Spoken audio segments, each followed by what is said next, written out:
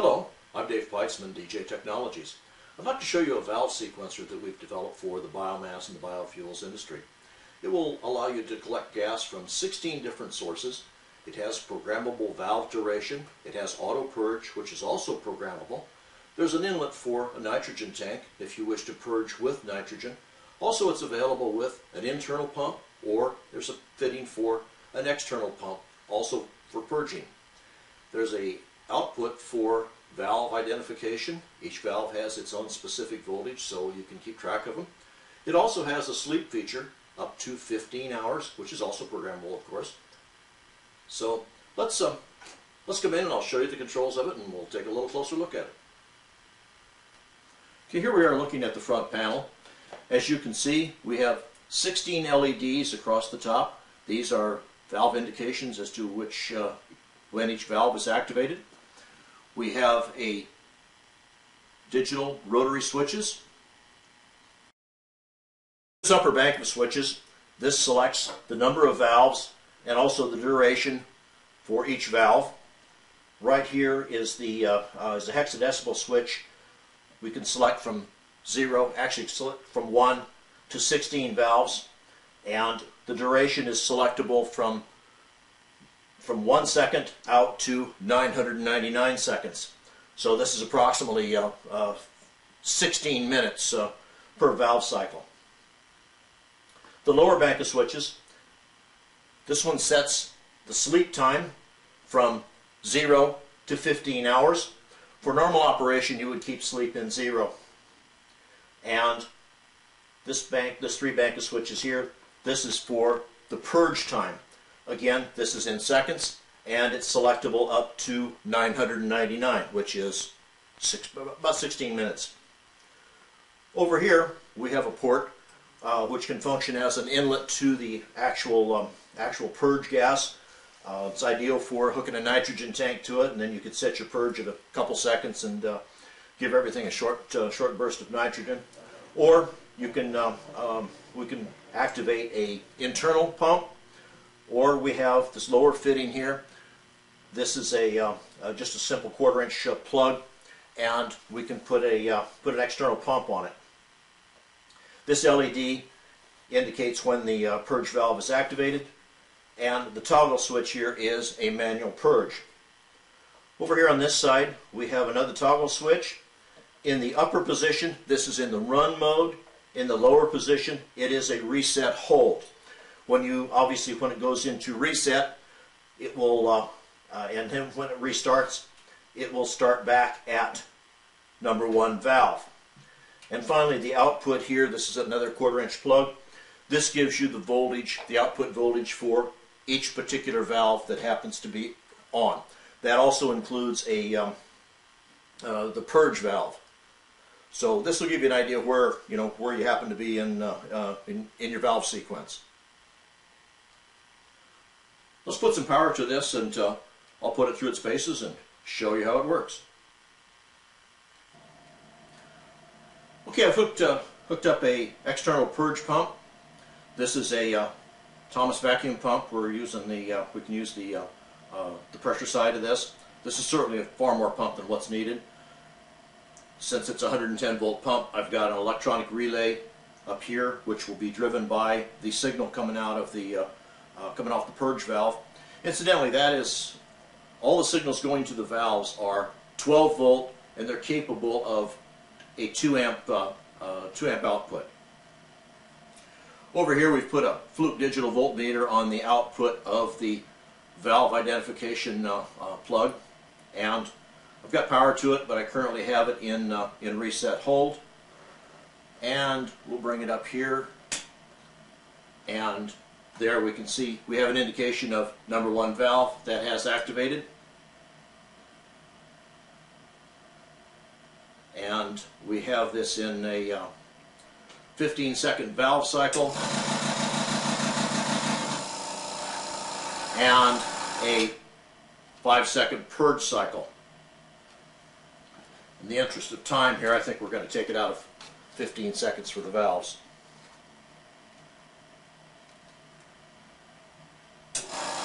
Now I just switched it over to 5-second valve cycle. As you can see, from our indication on these LEDs, we're cycling right through the valves, and also on the voltage. As we go up through the valves, each valve puts out a different voltage. The voltage will increase about, there's roughly a quarter of a volt between each individual valves. As you can see, it's stepping up through here. When you use this in conjunction with a DJ analyzer, the valve identification voltages are in one of the columns on XL, and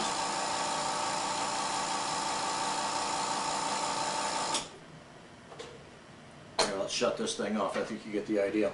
Anyway, the valve identification voltages go into a column in XL, and there's a XL if-then function that can be written, so each individual valve data is copied to a separate column, and regardless of whether it's the same gas voltage or not, same gas, you have the abilities to separate the location.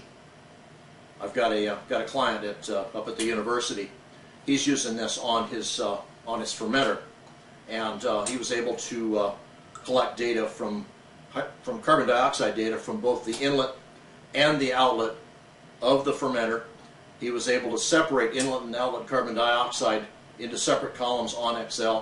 He was also able to graph them. So the valve sequencer with the voltage ID feature made that possible. Let's step this up to 16 valves, and you can see what it's capable of doing. Okay, I just reset the number of valves right here to 16, which is F on this hexadecimal switch. I've got it in reset hold. There, we're into the run mode now, and as you can see, the indication for the number 1 valve just activated, and it'll step right up the line. Note the voltage increase as we go through the banks of valves. The sequencer is also useful in your system if you're dealing with some corrosives. This can go on the back side of an analyzer, where your analyzer would continuously measure methane, carbon dioxide, oxygen, and hydrogen if you have a hydrogen sensor in it, and then you can feed the output of the analyzer into the sequencer and use the sequencer to periodically route the output gas through a sensor, say an H2S sensor, and collect some gas data, and then go into the purge mode, and then you could go into the sleep mode. So it could wake up every 8 to 12 hours, or however many hours you set it, and collect your data. It'd also be good in an algae application where you don't have a lot of gas to mess with, and you can't be constantly pulling off your gas and running it through your analyzer and measuring it. You can use the sleep mode for this. So there's a lot of capabilities with this system.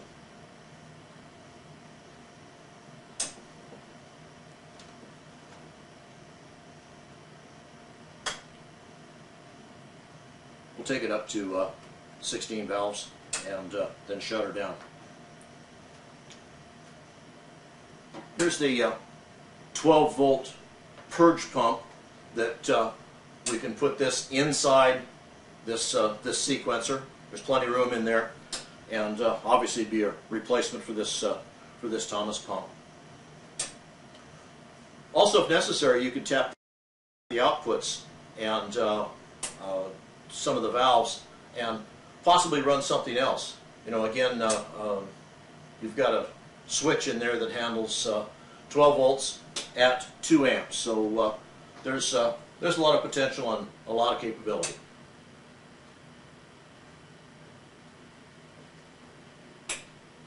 There we are. There's number 16, and as you can see, you have almost 4 volts output on the number 16 valve. We're back into Purge, and then we'll start all over again with the number 1 valve. I think you get the idea. Let's turn this around and I'll show you the back side of it and let you see the valve ports. Here's a shot of the back side of this valve sequencer. As you can see, it's pretty much self-explanatory. There's the output that would go to the analyzer, power switch of course, or power connector, and we have the inlets numbers 1 through 8 on the top bank and numbers 9 through 16 on the bottom bank. Let's take the covers off real quick and let you take a look inside. Okay, here's a quick look down inside of this sequencer. As you can see, we have the banks of the individual valves. There's our purge valve. Right here is the 12 volt power supply. Incidentally, that will run on 220 volts, so if you have applications overseas, why this will handle anything, I think, from 90 to 250. And this is the back side of the processor board, and right here, these white connectors, these are where the actual valves themselves actually connect to the processor board. And up in here, these are the back sides of the valve indicating ID LEDs for valve identification. I think that pretty well covers it. If you have any questions or comments on this, please get back with me by email at dj@earthlink.net. That's DEJAYE@earthlink.net. I'm Dave Peitzman, DJ Technologies. Thank you for watching.